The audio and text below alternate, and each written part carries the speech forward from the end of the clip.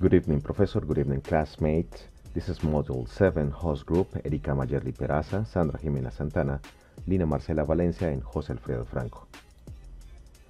Classroom management towards self-directedness was one of the most fascinating modules from this course reflecting teaching and learning in context. The structure, with the module overview at the beginning, the compiling resources, the activities, the assessment tools, and the real-time online session presentation. This is the welcoming by our Professor TERNENT. She reminds us about the implementation of the lesson plan and designing our action plan. Also, she appreciates the work done by previous module hosts Angela, Natalia, Giovanni, and Julian, who did a compiling video about the sentence and phrase word thinking routines from our classmates. Our colleague Sandra, Jimena, Santana, welcome to the session. She added the aims for the module and shared 2 articles to explore and to be prepared for the topic, and also a thesis. From the resources, the video Hack Schooling Makes Me Happy, Logan Planty 2013 says that schools are killing creativity. There is a need and an opportunity to change the way we educate kids, the way we learn to learn, and the way we teach.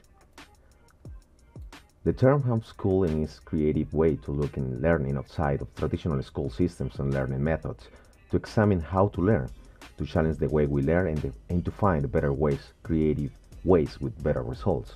In the video Creating Autonomy, Supportive Learning Environments, Dr. Stolk 2005 proposes 3 key areas to create autonomy supportive learning environments.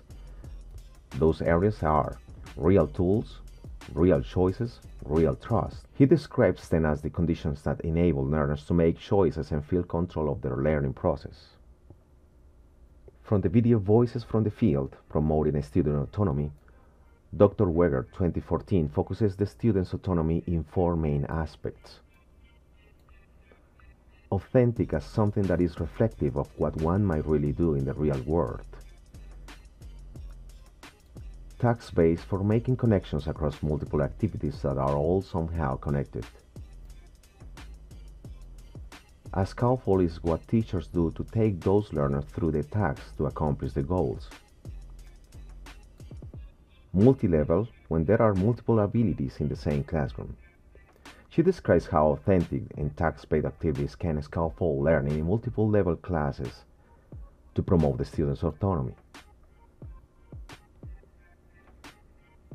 In the activities, the Think, Puzzle, Explore, Thinking routine, our colleagues added so impressive and captivating proposals and questions from the topic. All of them offer answers to a very intriguing question our professor showed in her presentation in the module. This question was autonomy, the aim of education? In this presentation by our Professor TERNENT, she added so interesting quotes from Cami, who, by the way, has been one of the best writers I have read, in order to understand in a very easy way autonomy. This cool presentation by our professor, she added very engaging explanation of the topic.